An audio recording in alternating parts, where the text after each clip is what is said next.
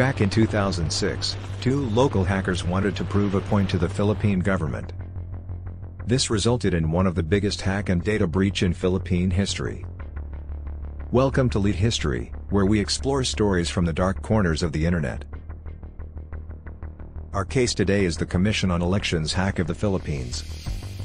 This incident is considered the biggest data breach in Philippine history and had put millions of registered voters at risk. On March 27, 2016, hackers under the banner Anonymous Philippines hacked into the website of the Philippine Commission on Elections and defaced it.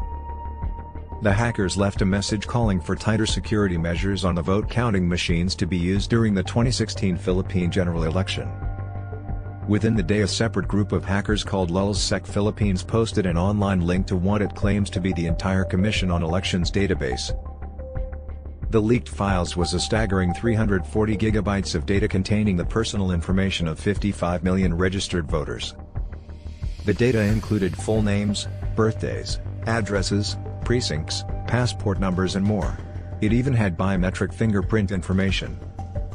Initially, the Commission on Elections chairman, Andres Bautista, said that he was told that no confidential information was leaked, saying the breach would not affect the election body's preparation for the 2016 elections.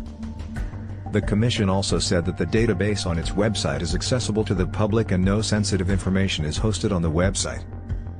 The Commission was initially even saying that the database might be fake and no biometrics data were compromised. But we all know now that all these initial claims were wrong and we had in fact the biggest breach in Philippine history.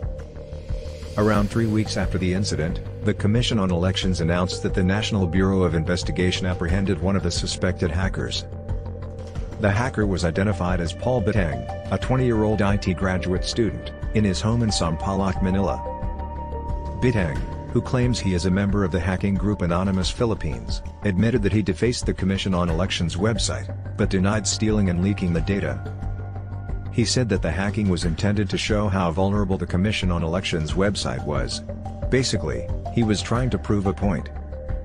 About 8 days later, a second hacker, named Jonald Osis, a 23-year-old computer science graduate, was apprehended by the NBI at his house. In a press conference held after the arrests, the Commission on Elections identified Jonald Osis as one of the ringleaders of the notorious hacker group LulzSec Philippines. Bautista said that Osis admitted hacking the website and leaking the Commission on Elections database. He also admitted that he collaborated with Bitang in the hacking incident.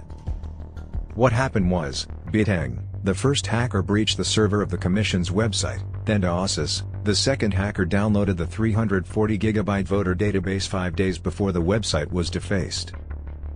There was a suspicion of a third hacker, but the identity was never confirmed and could still be at large. Ultimately, copies of the Commission on Elections database appeared in multiple data leak sites outside of the original LulzSec post. Most of those sites are down now, but copies can still be found around the internet. The National Privacy Commission of the Philippines decided on during the year that the Commission on Elections was found responsible for violating the Data Privacy Act and recommended criminal prosecution of the Commission on Elections chairman. Fast forward to 2020. The first hacker, Paul Bitang, was cleared of all cybercrime charges. According to the Manila Regional Trial Court, the prosecution failed to prove guilt beyond reasonable doubt. According to the decision, there is no direct evidence categorically linking him as the perpetrator for the crimes charged. According to the decision, they cannot discount the possibility that the author of the hacking posts and videos is a different person, who somehow accessed accused social media accounts. The court also cited that the IP address reportedly used to deface the Commission on Elections website was actually assigned to the National Bureau of Investigation, the agency investigating the case. What about the second hacker, Jonald Osis? As of now, we have been unable to find out what happened to him. Perhaps he is a law enforcement asset now. This wraps up our story. But before we leave you, here are some things that we found interesting in this case. First, anything that you put in the internet is at risk. Putting 55 million records exposed is a recipe for disaster.